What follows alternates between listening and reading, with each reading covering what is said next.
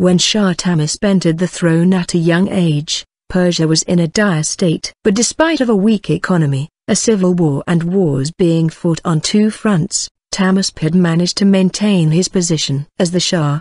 During the first 30 years of his long reign, he had managed to suppress the internal divisions, slowly elevate the strength of the military to a level that finally led to the retreat of the Ottomans during the Fourth War in 1533, and, in 1553, even wage a campaign against the Ottomans. This resulted in the peace treaty of Amasya, a treaty that favored the Persians and secured Tabriz and the northwestern borders. Some years before, in 1528, he had also converted an unfavorable war against the Uzbeks, at the Battle of Jam, into a victory by the Persians. Starting with Tahmasp, a new policy was created as well, namely the introduction of extremely large amounts of Caucasian elements into the Persian society, who would continue to play a crucial role in Persia's royal household, harem and in the civil and military administration. These Caucasian elements consisted of huge amounts of mostly Georgians, Circassians and Armenians,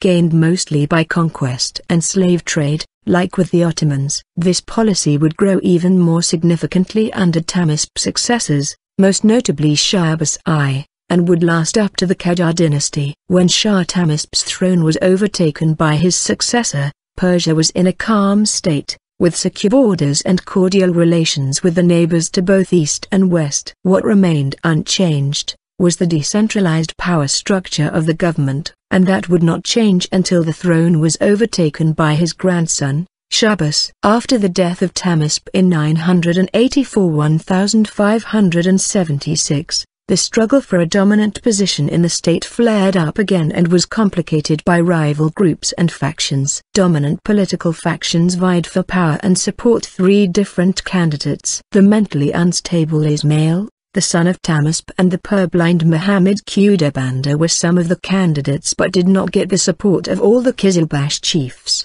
The Turkmen Ustajlu tribe, one of the most powerful tribes among the Qizilbash, threw its support behind Haydar, who was of a Georgian mother, but the majority of the Qizilbash chiefs saw this as a threat to their own, Turkmen-dominated power. Instead, they first placed Ismail II on the throne, 1576-77, and after him Muhammad Shah Qudabanda, 1578-88. In addition, Tahmasp must be credited for the revival of the fine arts, which flourished under his patronage and were brought to the pitch of perfection. Safavid culture is often admired for the large-scale city planning and architecture, achievements made during the reign of later Shahs.